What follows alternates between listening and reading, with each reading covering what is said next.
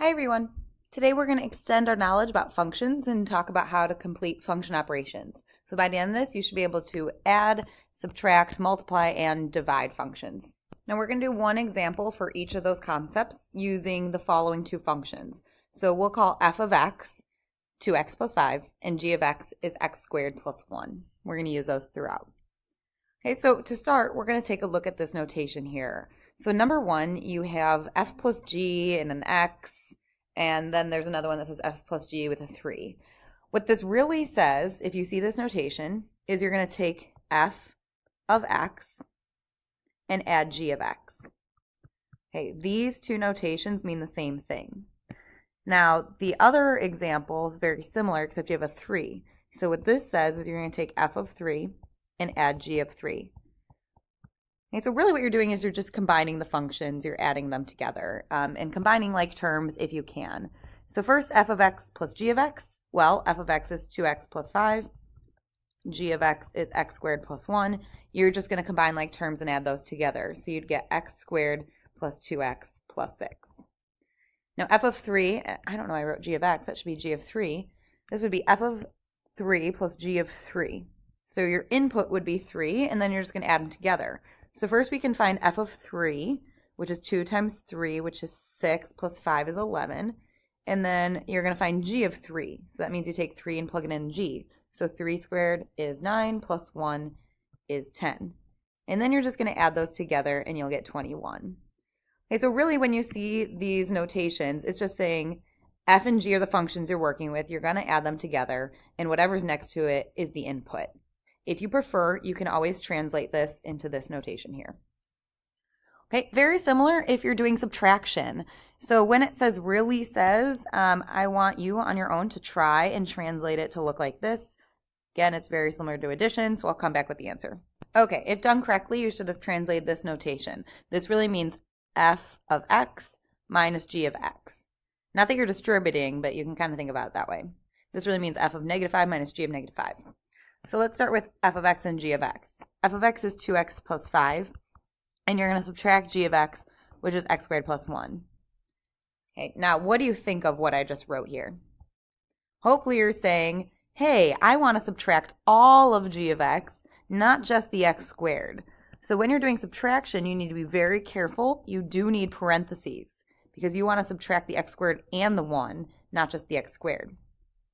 Okay, so that, again, will simplify and translate to 2x plus 5 minus x squared minus 1. Okay, that's the most common mistake in these function operations, so please make a note of that. Even write it down if you need to. So your final answer would be x squared plus 2x plus 4. Okay, I want you to go ahead and try this one on your own, and I'll come back with the answer. Okay, check your work with mine. I showed all my work here. So first, I found f of negative 5. So 2 times negative 5 is negative 10, plus 5 is negative 5.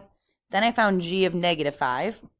Now, be careful. If you're squaring it, you're squaring the whole thing. So negative 5 squared is 25, not negative 25. Plus 1 would give you 26. So then you're going to do f minus g, so it's negative 5 minus 26, which is negative 31.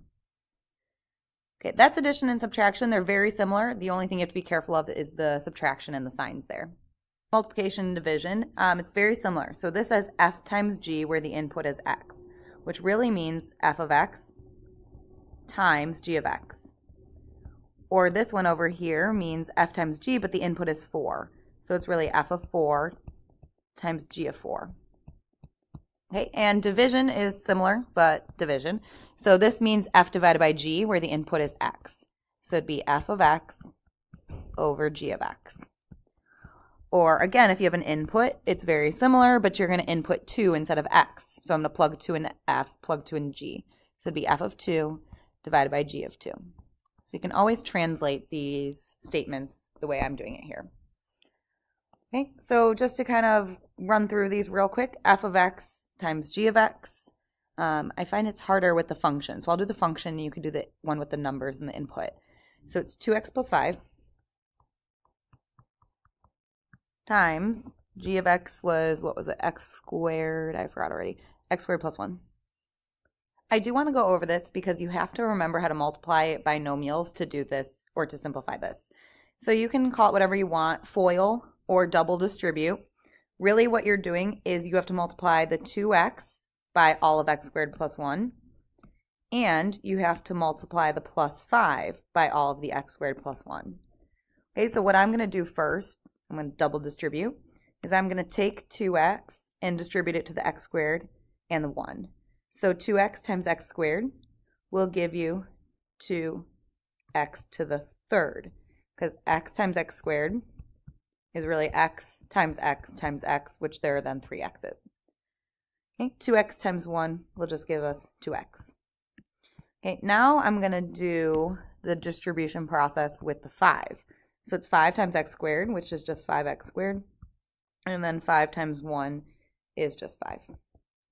Okay, so combine your like terms and you can get your final answer.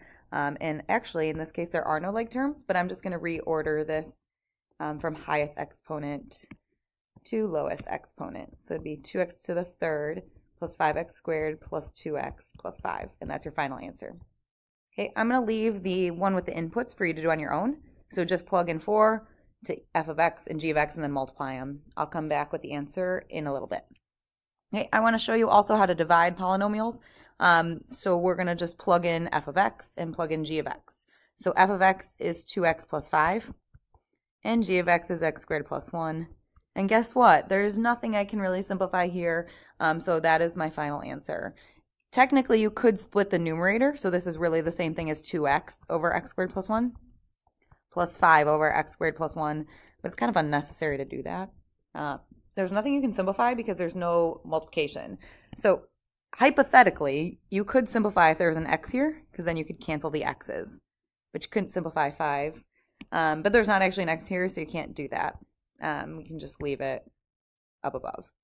Okay, so I want you to also try f of 2 divided by g of 2, again, plugging in those numbers. I'm going to pause my video so you can do these two on your own, and I'll come back with the answers. Okay, if done correctly, you should have got 221 for the multiplication and 9/5 for the division, which you cannot simplify. I showed all of my work here so you can check your solutions. I'm not going to go through it all, so if you have any questions, please find a way to get those answered. I left a place for you to write some summary statements or key points on the back, so make sure you do that. And that is all I have for you, so have a great rest of your night.